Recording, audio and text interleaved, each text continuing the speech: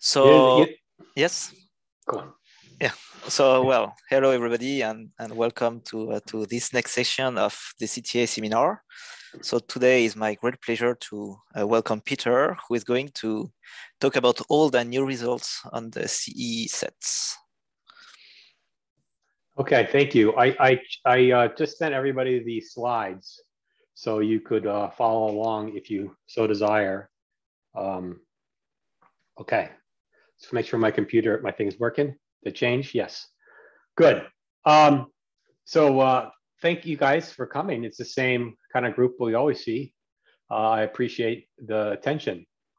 And so I did give a similar talk about this about a year ago, and but I wanted to repeat it because I had nothing new that I was allowed to say as I was explaining before the talk. So let me do that. So anyway, so I'm going to talk about I'm going to talk about the computably enumerable sets and degrees. That's one of my topics I've enjoyed talking about over the years and doing research in. And I have some new things to say about it. We'll see, or what at least we did. This is work with GNOME at the very end. Okay, so what's the domain of discourse? What are we talking about? So we're looking at the computably enumerable sets. So that's just, I call it E, right? So WE is the ETH, it's a domain of the ETH Turing machine. So this is all related to computation. And so I look at the structure of all the RE sets under inclusion. So how they compare with each other in terms of inclusion. Okay, and this just a reminder, these are really the same, it's the sigma 1 sets, right? The things which are basically sigma 1 definable in arithmetic. And what's very interesting or appealing about all this is that basically there's an enumeration, right? So every RE set is enumerated in some fashion, right? And we're not going to really worry too much about the enumeration, but it's all uniform relative to everything that's going on. So they're all relatively enumerated with respect to each other. All right, and so I just want to point out some things that we could say from there is that 0, the empty set, 1, which is going to be omega, in union, intersection, these are all definable from inclusion inside of the RE sets, right? I mean, they're just generally true in any, any set. Well, anything that's closed under intersection and union, that's generally true. All right, so we could consider this as a lattice if we wanted to. Also, a little harder result, which I won't need today, is that being finite is definable. So a set is finite if and only if every subset of it is computable. And we know computable, I should also add computable is definable because that means it and its complement, right, are RE, right? So you have to have a little bit of recursion theory facts to do that, right? So being computable means that there is something whose complement, right? Your complement is RE. There exists something that gives you the union of everything.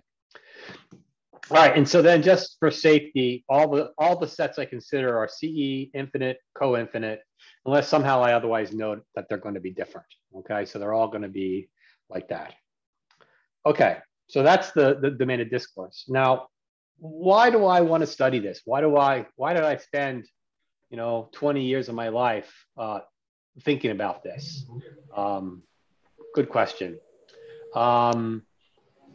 Why do we spend any time thinking about all these things? Well, I guess I like building things, right? And not very. Hey, can you mute everybody, Ludovic? And then just I'll mute myself.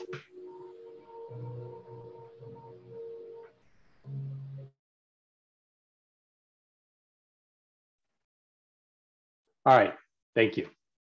So if you have, please, let me just repeat here. I'm going to try to watch the chat. Oh, I see this. Oh, thank you, Ludovic. Yes, so we're talking about the natural numbers. I'll try to watch the chat. I'll try to look for questions, but I'm not always the best because I'm looking at my slides. I'm looking at the screen. So, if you need a question, just unmute yourself and ask a question. All right, so back to why I like to do this is I like to build things. And, you know, it's kind of messy to actually build things in real life, like build a house or apartment building or something like that. So it's nice to actually just kind of abstractly build these objects. And okay, so and then, you know, well, to me, the building RE sets is you just have to, you know, come up with an algorithm that does something that allows you, you know, to build an RE set. So you don't even, and then if you're not a computer scientist, you don't actually have to implement the algorithm. You can just say you have the algorithm and you're done. So what better way to build something than build an RE set? Okay, that's my feeling about this, is that, you know, I got away with building things by not building things for years. Anyway, so why do I do this? Is because really, I mean, so building, you know, I like to build RE sets that have basically certain properties relative to other CE sets. And same thing with degrees. So how complicated can you make these objects relative to other objects like them? Okay, that's really the kind of the question. And let me illustrate that with the theorem I'm just gonna, okay, sorry. I'm gonna illustrate with that with a theorem in a second. But also, one of the things about these constructions is that it's incredibly, you use self-reference all the time.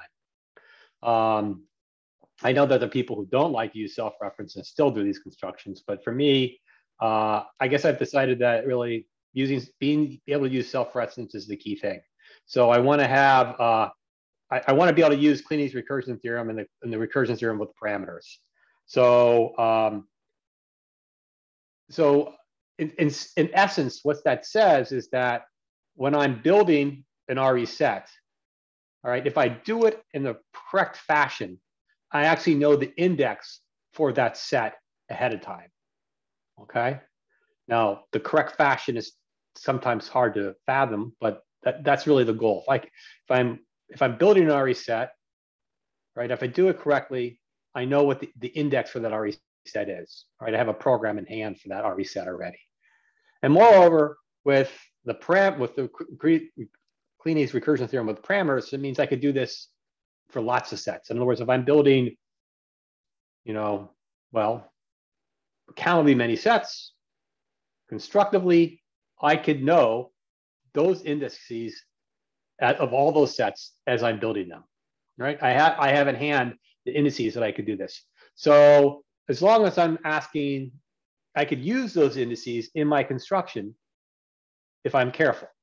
Okay, so I have to be very careful how I do that, but I could use those indices to get information about those sets.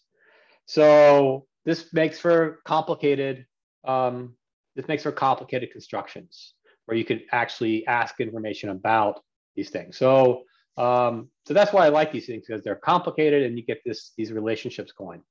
And let me give you an example. So the example I'd like to talk about is about the Scott rank. The Scott rank of E has well, it's at least delta, if and only if you look at the set of indices I and J, such that basically Wi and Wj are in the same orbit. So what I mean there, we have an automorphism of E, and these two sets are in the same orbit. So they look exactly alike in terms of automorphisms, in terms of definable structure and stuff like that. And now this is some index set, right? This is some you know, set, right? And so we can figure out where it is, right? So if it's going to be sigma 0 delta, where lambda, where lambda is just slightly bigger than delta, right? So let's not worry about these things. So in other words, if they're close, right, then we know this has degree delta. All right, now it could have Scott rank omega ck plus omega ck, right? Then this set here is sigma 1 complete. All right, but you could go one more. I'm not going to go through this. Okay, you could go to plus 1, which means there's a fixed set such that being in that orbit is sigma 1 complete. Okay, and so basically what this says is the orbits of E gives you an example almost of every, you know, sigma 0 lambda relation that you could possibly think of as you move forward. So almost everything you could think about effectively. And I'll say that if you're effective, you should be kind of below omega 1 ck, right? And even a little further, right? Everything you can think about is encoded in there. So that's about the best that you could do. So I guess what I'm saying is that this is, to me, this says, hey, you know, I want to build this. I mean, so ultimately I did build this. Well, the three of us built this A. We built this A, right? And so now how A relates to all these RE sets is a sigma 1, 1 complete set. So we had to build this set, right? So that's a very complicated object to actually get out. So I'm not going to talk about that construction today. After all, that's the old results. And so I want to try to talk about some newer results. Okay. All right, so I want to talk about, well, so A is just going to be a, you know, an infinite, just an RE set. And SOAR showed that basically when A is low, right, well, let me give you this definition here first. The outside of A, L of A is a structure, is basically you take the RE sets and you unit A to it under inclusion. So if you have a, let me draw a picture here. I'm going to change the color of this pen. I'll do it in this color. So draw a quick picture. So this is the natural numbers. Okay. This is your set A. And then let me just draw. Then you have all these other sets like this. And then who cares what they do below A, right? And those are your possible sets. And so you include the red sets with the black set below there. And that's, you're looking at that structure. That might have been a little too much. So, you know, you're looking at things like this and how they relate. All right, and so what SOAR showed is, so then also when A is the empty set, this is just, when A is the empty set, this is just everything, right? There's nothing down here that you consider. It's just E itself. And A is low, that means that A jump its jump is as low as it possibly could be. It's 0 prime. You can't get any, that's the, you know, that's the lowest possible jump. All right, so SOAR showed, okay, that if A is low, then L of A and E are isomorphic. All right, so the question I want to address here, or at least partially address, is for which A are L of A and E isomorphic? Okay, I want to do this. And so, and this is going to be about lowness notions. The answer here is going to be about lowness notions. Okay, so that's really what we're doing. We're going to explore how lowness notions relate with having these objects be the same. Okay. All right. So this is a tough slide to look at, and so this is where maybe you want to look at the slide offline that I gave you the link, and let me draw a picture of what this item isomorphism will look like. Okay. So let me draw a picture here. All right, so what we do is we start with a copy of omega and another copy of omega. I call it omega hat. Now, over here, we have A. I'm going to put it in this color here. That's A. Okay, and now what we want to do is, so let's do this here. We have an RE set here, right? Let's call that, I'm just going to label it over here, U0. Okay, I did it in red. It's completely out of our control. Okay, and now we have to respond, and we have some isomorphism that goes back and forth. I'm going to call this map phi. Okay, and now I have to respond, and I have to draw its image over here, right? And so that's going to be what I'll call U0 hat. All right, so I have to draw that, okay? I have to be able to somehow, that has to be RE, okay? That has to be RE. Now let's see what I need to do to make this an isomorphism. So I got to go back and forth. So let's draw another set here. Let's draw this set here. And let me call that, well, I'll call it V0, okay? And it's now that's some RE set over here that's given to me, okay? The red sets are given to me, right? The blue ones are the ones that I get to build. Okay, so I need to build a copy of it like this over here, and I'll call that V0 hat. Okay, and so let's just go again. Right now, you know, so if I'm again given another red set here, and let's just do it like this. Okay, so those two red sets don't intersect, right? But they both have, you know, some intersection there. And so now what I have to, so let me, so that's ought to be U1, right? And then I will respond over here by building a blue set here. All right, and that will be U1 hat. All right, and so then I'm not going to keep on going, but we want to go back and forth every time. So in other words, my opponent is giving me the red sets, right? And I am then responding by the blue sets. And the idea here is that this is a very complicated Venn diagram, but if each of the pieces, let me draw a piece. So this is a piece here. This is the things which are in, right? That's basically the things which are in that blue set. Well, that's a, you know, if that didn't work, well, let me draw it over here. This is a red set, and this red set, some of the stuff that's in this blue set, some is in this blue set, but there's stuff that's not in both. Okay, so as long as basically the number of things here is the same as the number of things here, right, I'm in good shape.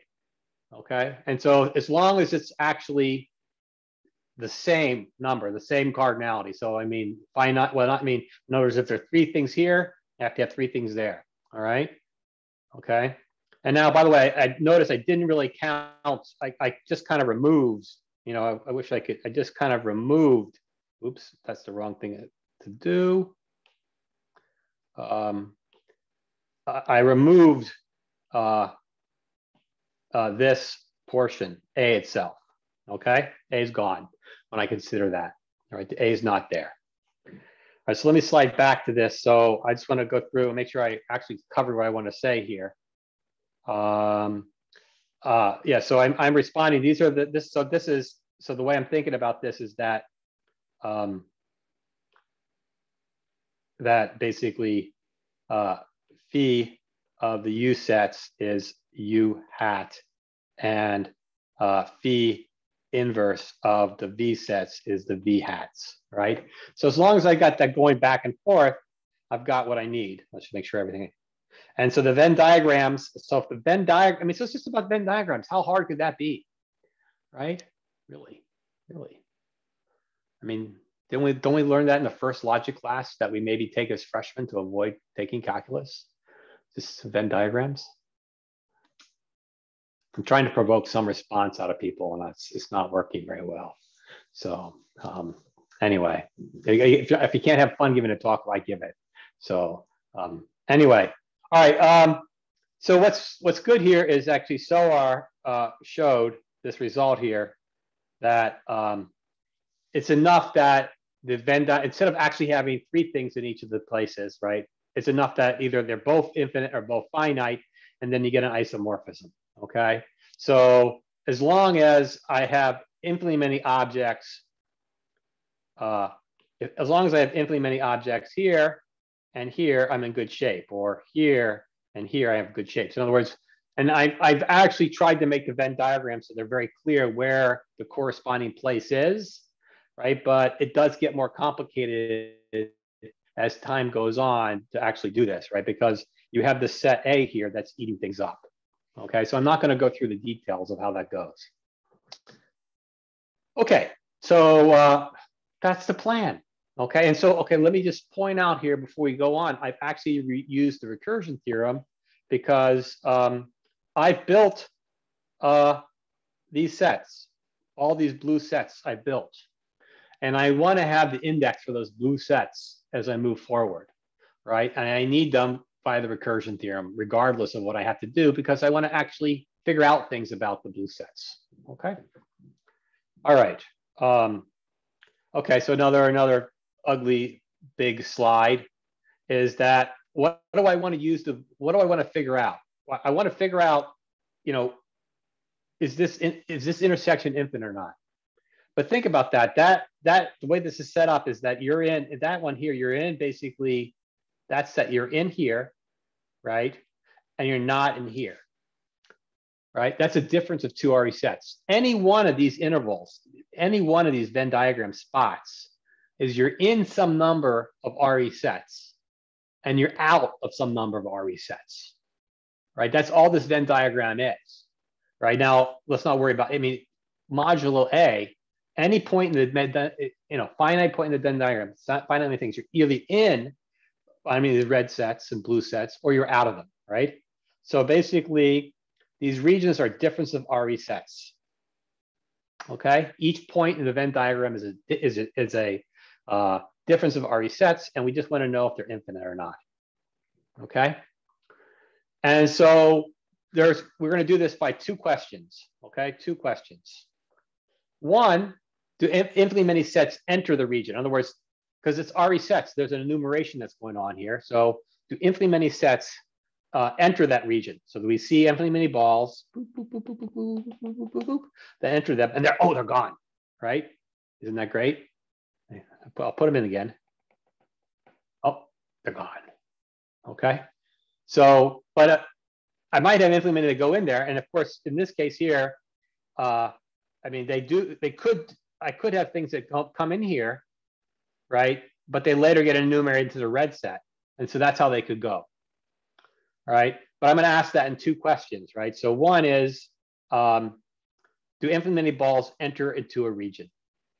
Okay. That's just RE, right? You're asking if there are infinitely many balls, which are in some collection of things and not in others. Is there some stage? Is there a stage where this happens, right? And now that's basically is asking really, it's asking basically if the RE set that, so that's an RE set, right? Asking, are there infinitely many balls, right? Which are in some portion of this Venn diagram at some stage of my enumeration. That's an RE set because my enumeration is a computable object, right? So I had to make sure that this is a computable object. All right. And now, so this question basically corresponds to, is some RE set infinite outside of A, or is it just infinite? Okay, and this is just a pi 0, 2 question. Okay, it's a pi 0, A question. So it's about the infinite things outside of A. Okay, and now the key thing here is that what Bob Sawyer used is that if A is low, this is not actually Bob Sawyer's original proof, but if A is low, then we know that any question which is pi 0, 2 in A is delta 0, 3. Okay, so that's going to be helpful in our construction. We're not going to go through the tree construction. All right, and now, so that's the first question, right? The first question is any one of these spots infinite? And that turns out to be a pi 0, 2 question, in this case over here. So this, I'll write this down. This is pi 0, 2, and over here, it's pi 0, 2 in A, okay? Now the other thing is that now you might have, okay, so you have all these balls that are hanging out there, but they might disappear, right? So they might disappear. Oops. They might disappear. Boom. All right, because they end up going over here. All right, and so that means that, what is that? That means that you, at some point, right? So every ball that gets into there from some point on, right, at a later stage, enters some new RE set, gets enumerated someplace a little further, right? Right. So that's sigma 3, right? Because it says, for every, there is some X, it's just for all things, right? There's a later stage where I get in there, sigma 0, 3. And it doesn't matter about A at all in that case there. Okay. So that part, right, we didn't need lowness at all. Okay. All right. Okay. So that's, so again, we're kind of discussing Bob Sawyer's proof here. I'll remind you what that was. about this. And we're just trying to see what happens. We got the idea what the isomorphisms look like. We have one place where lowness was used. And now I want to do is kind of abstract that out and see what else we need here.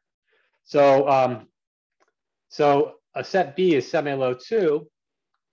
If basically asking, hey, if WE intersect B is infinite or not, is Torian below 0 double.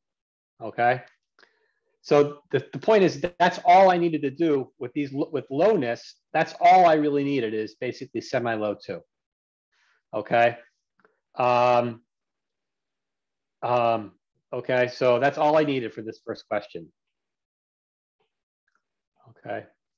And now I'm not going to go through this, but if A is low 2, then it's also semi-low 2. Okay. And so low 2 means your jump your second jump is as low as it possibly can be.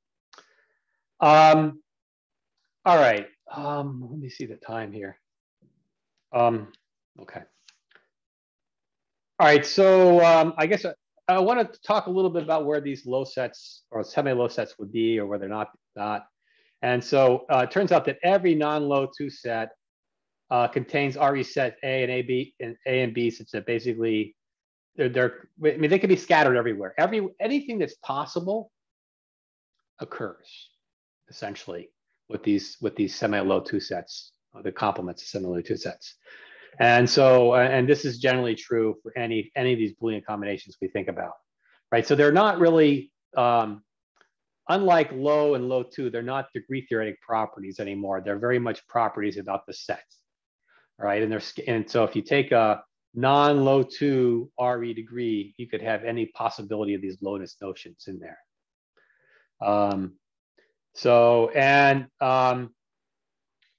One thing the thing is, semi-low 2 is too strong for our lowness notion because they're basically things which are complement of semi-low 2, but L star is not isomorphic to E.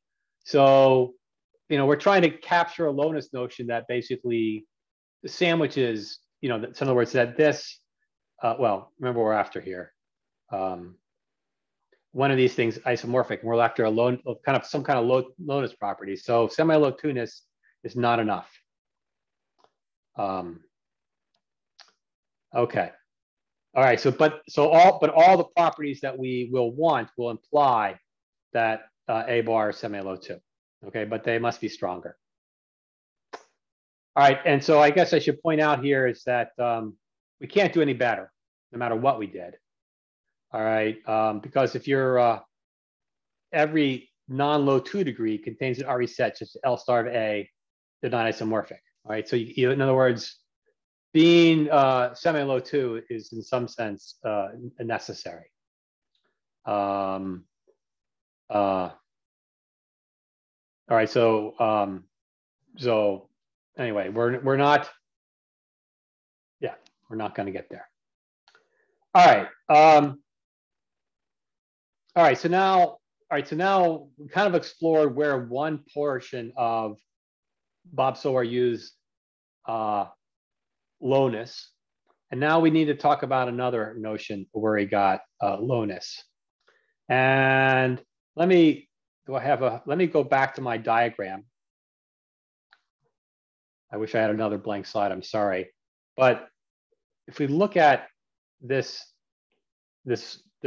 blue set here, let me got a different color. Sorry. We look at this blue set here. Right, I made it very blue. It disappears. If I look at that blue set, I'm putting things into that blue set. Okay, that's my job, is to put elements into that blue set. And let's say I know that, well, this blue set here, right? Well, let's just talk about one region of it. This blue set here, right? That image there has to match what goes on here in terms of the number of elements. In other words, if this set is infinite here, this has to be infinite over there.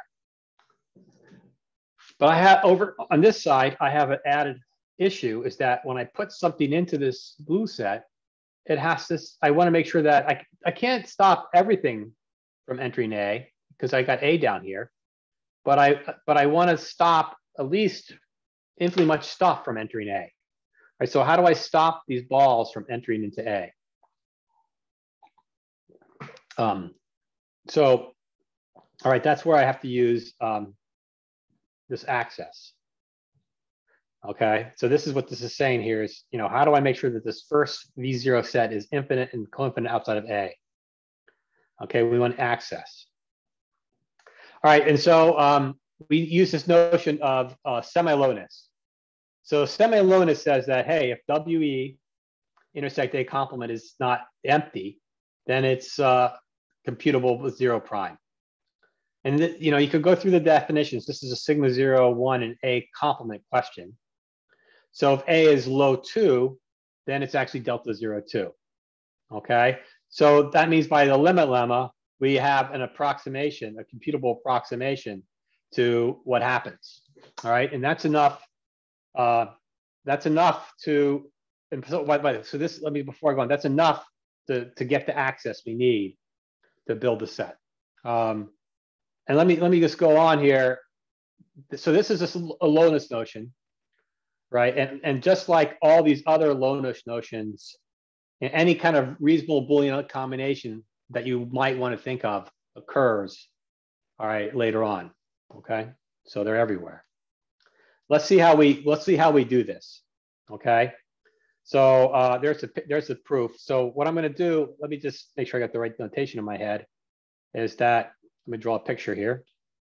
I want to use this and I want to explain how I do this. So basically, again, here's a copy of Omega. I'm making it bigger this time. And I think a ball is kind of like, dropping in from above, right? So you have some chute and there's the balls and they enter in here. And now what I have is, I'll put down the red set here. Here's A. And now what I want to do is I want to build sets. I'm going to build them like this. These are FEs. And I want to make sure that I want to put something in here, right? And I want it to stay out of A, okay?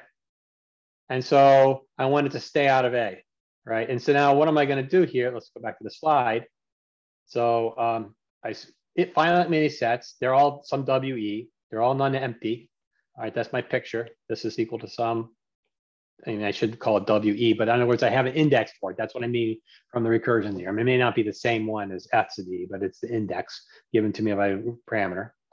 And I could ask, I want each one of these sets to be non-empty, right? And so I ask, hey, do I think there's a ball in there? So I ask, so as I see a new ball enter, here's the next ball that's coming in.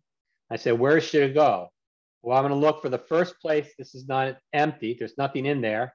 And I feel that the answer should be, the next fresh ball, I'm going to wait for something to go into that.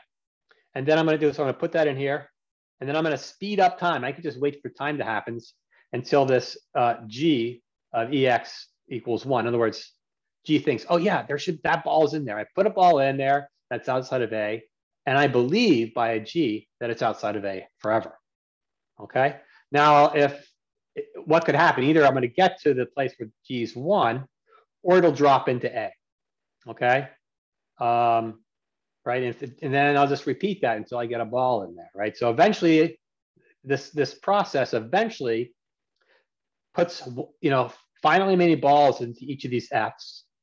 And at least one of them remains outside of F. In fact, there's only one ball outside of F each time. And then I could define this V sub 0 to be every other ball, right? So maybe I'll do it in a different color. It was supposed to be blue. So the blue set I want was this one, this one, this one, so on and so forth, right?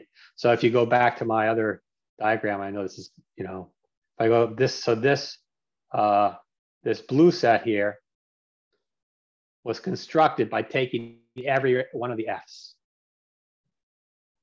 Okay. Okay.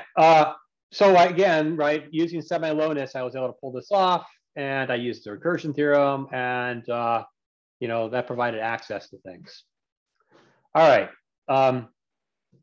So Solar actually showed that if A complement is semi-low, then L star of A and E star are effectively isomorphic. All right, so now I want to go off on a little bit of a tangent, perhaps, and talk a little bit about low orbits for a bit. If A complement is semi-low, then actually A is in the same orbit as a low set. All right, but not necessarily in an effective orbit. I mean, the isomorphism I build, right, theta, I mean, whatever, phi, I'm sorry, it could be effective itself, but it need not be. But, okay. So, and the issue really when we do this is covering regions. So if you go back to the picture again, so now what you have is another set, you have another set here, like this. Okay, I'm just going to disappear in a second. And now what you're thinking about is these parts here that are shaded, they fell in, and you have to cover them on both sides, right? And if you could do that, you could build an isomorphism. So you have just a little bit more covering. You have the shaded part, and you have to make sure that the regions where you cover are exactly the same. And that's what they were able to do in this case here. Okay, and the key thing here that they could do is that these sets that you put in, they're finitary, right? So I'm not going to go through the details, but they could make sure they cover because basically they don't have to take. So they don't have to take infinite action to build that set. They only have to take finitely action. All right, so now this is a question here. So Russell Miller showed that if you have a non-computable RE set C and A is semi-low, A complement semi-low, then A has an isomorphic image, right? So in other words, there's something in the orbit of A which avoids the cone above C. Okay, so this is cone avoidance. This is like a great, I mean, it's still open if I just give you A incomplete. Can it avoid, is there something in the image of, an image of A, something in the orbit of A which avoids the cone above C? I mean, this is a classic result that we like to do in computability theory. Can we avoid the cone above something? And it's completely open if we can do this when A is incomplete. Okay, and I should say it's partially answered for when A is complete. Some complete sets only have things which are complete in their orbit, but that's not a complete classification of all the things which are complete. So it's unclear.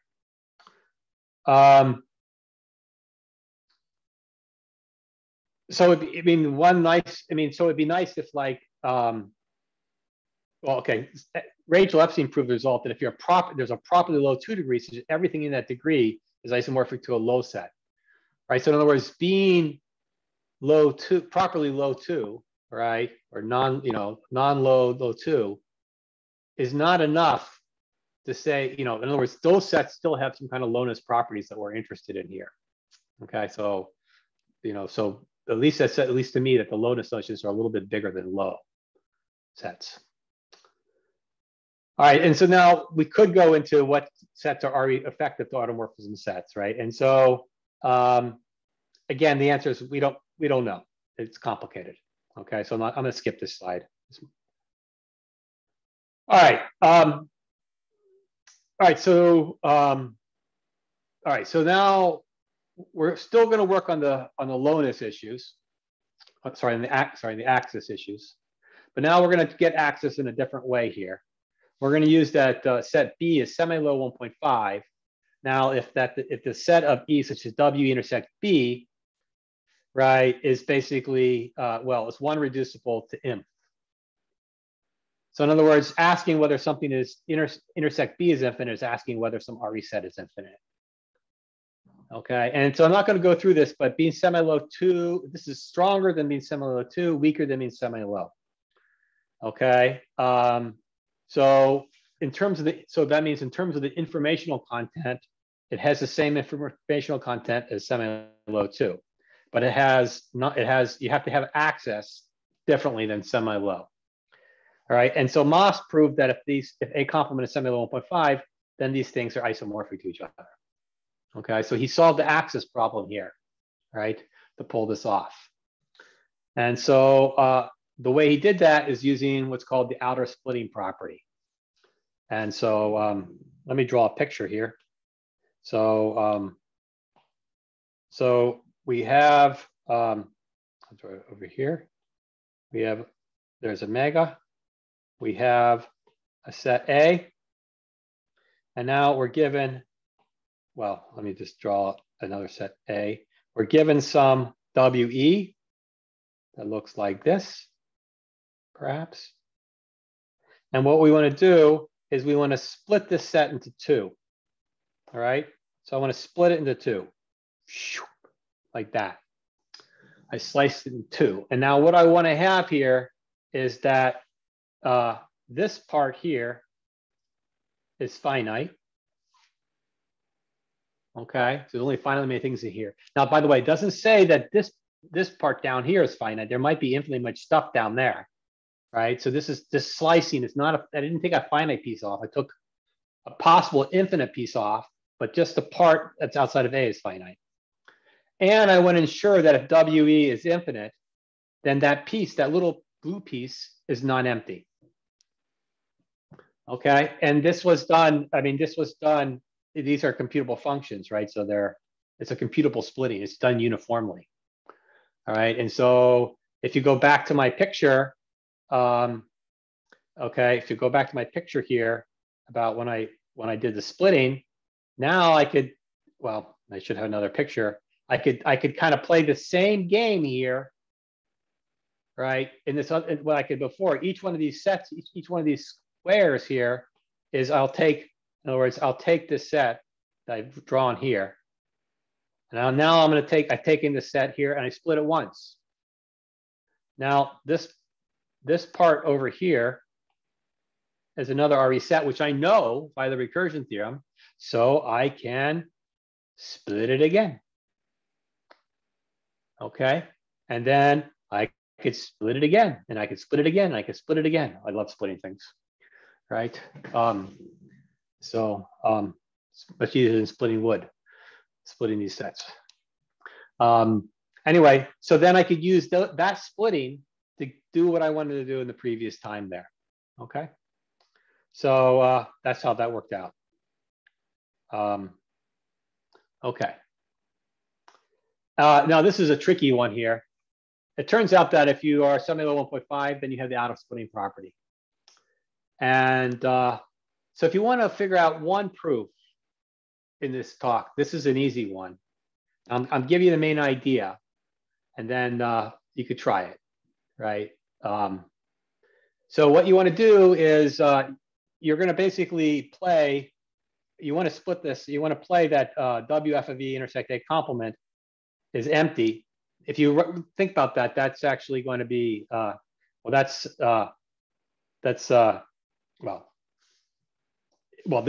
then, okay. So both these objects are going to be M reducible to inf.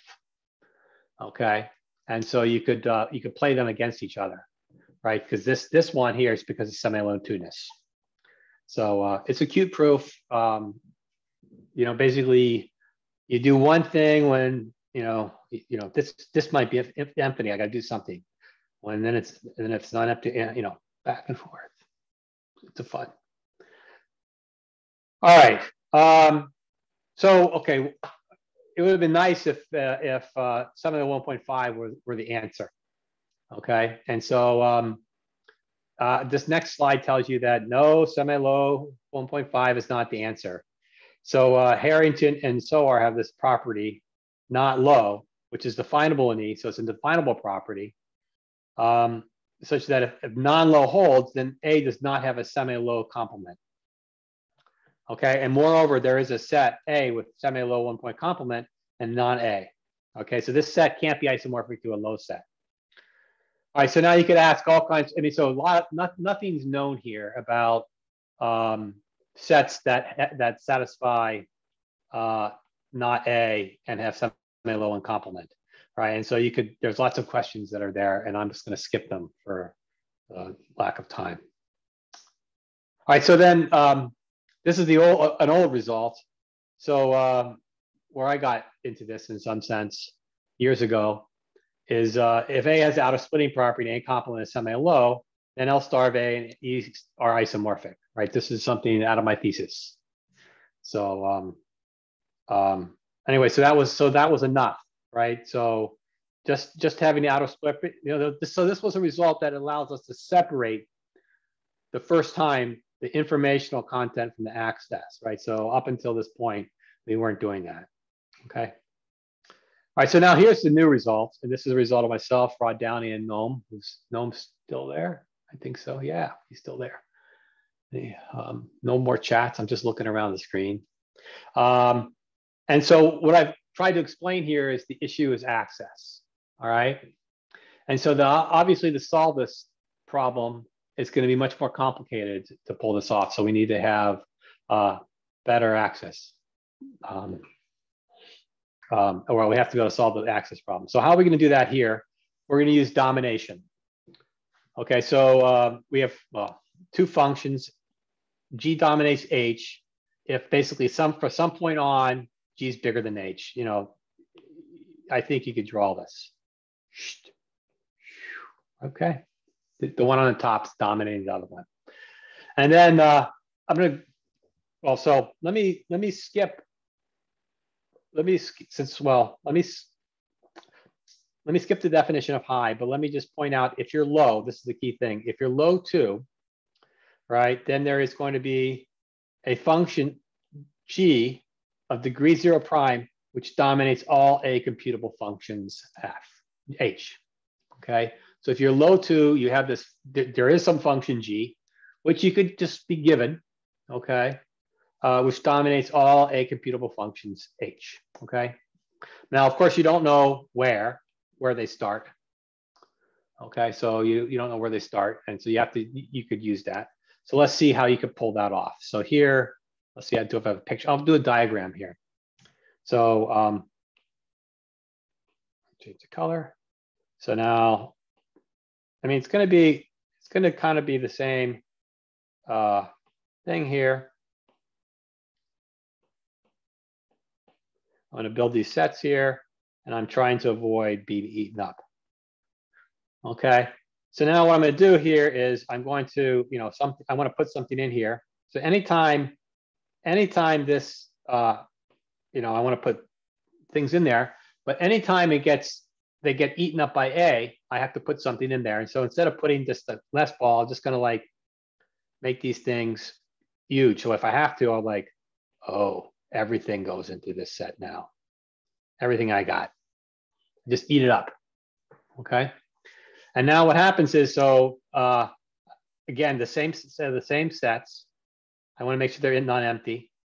And basically, if it's non-empty, I add every ball outside of A below some large number. So a large number means, when I'm doing this construction, for me, large means bigger than any number ever considered. Okay, so I just plop everything in there. So everything that if I ever find a set has been dumped into A, I just grab everything, right?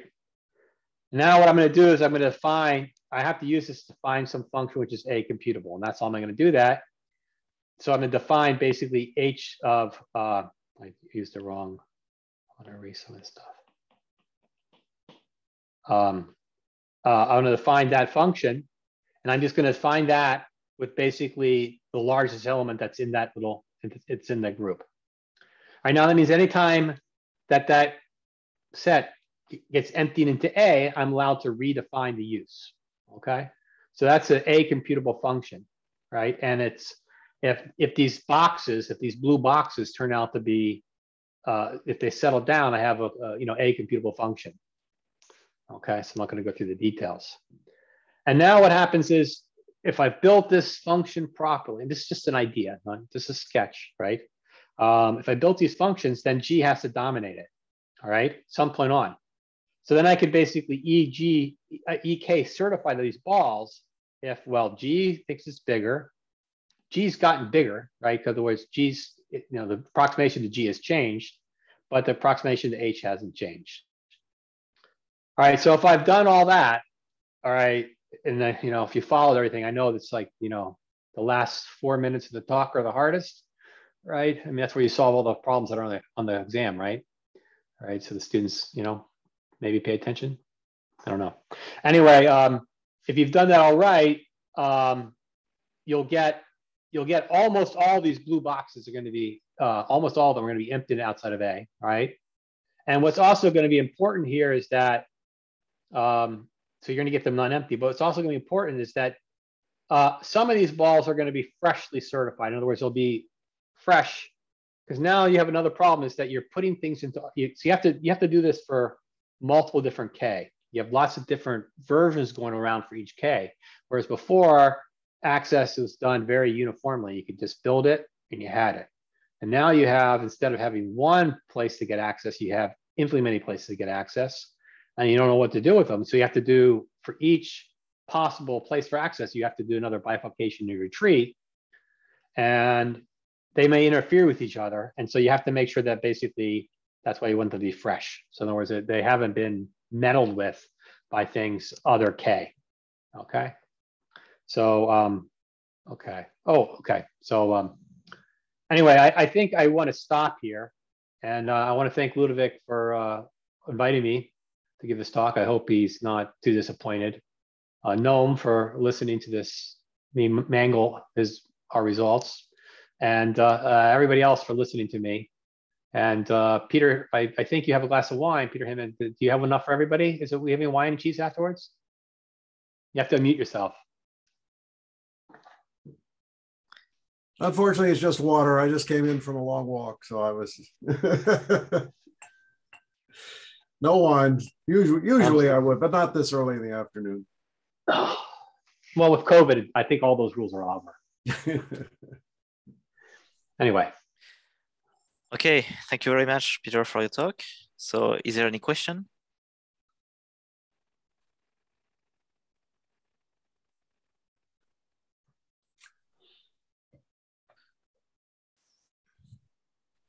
No questions? No question. Well, everything seems to have been clear. What does this say about a characterization of the? It's going to be really hard to. So characterization. You can't get one. It's, I mean, not a disagree. No. All right, go ahead. Well, why is it going to be very hard? I mean, I say why you think it's hard, because I think it's, you know. Well, I mean, okay, so I haven't explored whether it's even unsolvable, right? In other words, so you could look at the set of indices, right? So I mean, let me draw this. So the set of I such that Wi, well,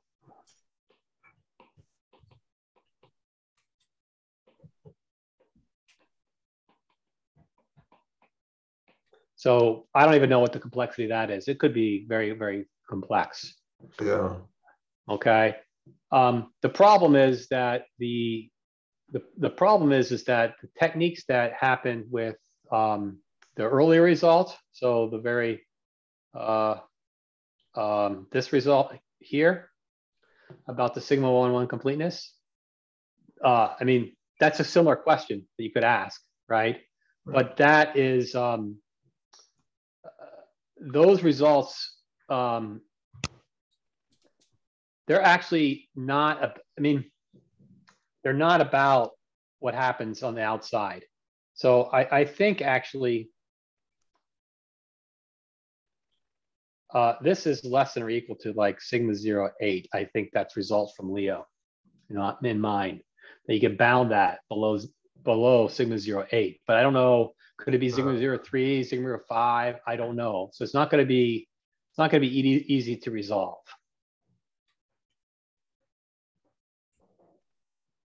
Does that help, Richard?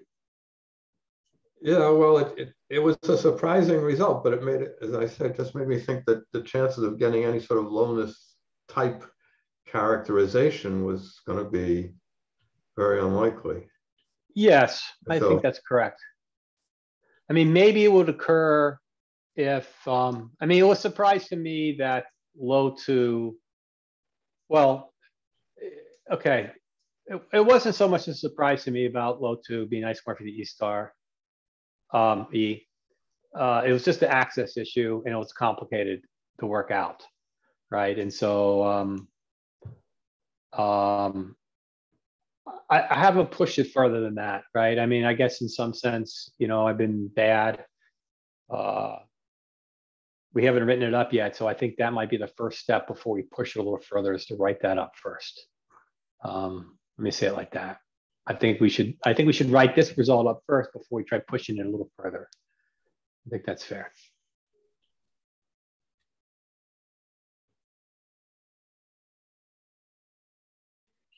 Okay, any other question?